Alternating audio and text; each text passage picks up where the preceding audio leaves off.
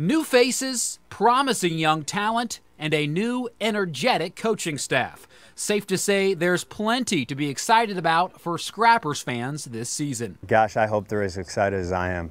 I think we've got a great group of guys here. I mean, our staff just sits and talks almost every day and just in awe of what these young men can do on the field. It's just the second year of coaching for Carlin, who played professionally for 15 years. That includes 2 seasons with the Indians, most recently back in 2012. The good news for him, he's got all kinds of young talent to work with. My main goal is to get 15 home runs.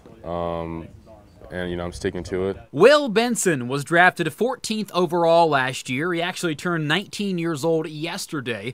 And with that 6'5" frame, Benson has big-time upside. I just want to be, overall, solid at the plate, not giving away at bats, and then defensively hold my own out there in right field. Nolan Jones is another guy to look out for this year. He's one of a dozen players that came from the Arizona League Indians, now ready to make a big impact in the Mahoning Valley. It's pretty special. I mean, I've heard a lot of things about this place, and I heard there's really good energy, and I think we're gonna rally off of that. So I think the more people they get in here, the better we're gonna do, because this team does, and even the coaching staff, they have a lot of energy. So if it comes from the crowd too, this might be a pretty special team. So the 19th season of Scrappers baseball is officially underway. These guys get a right to work Monday with 2 games in West Virginia. Then they're right back here at Eastwood Field for the start of a 6-game homestand. Reporting with the Scrappers in Niles, Chase Evans, Sports Team 27.